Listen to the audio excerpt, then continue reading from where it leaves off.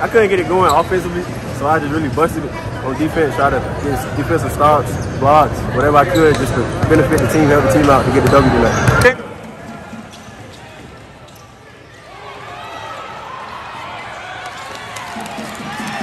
And they turned around on Darren with the first play of the half.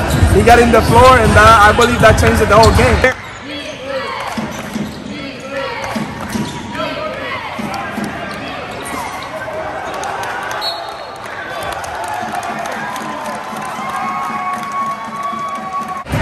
We were having trouble getting stuck, and them guys just turned everything around for us.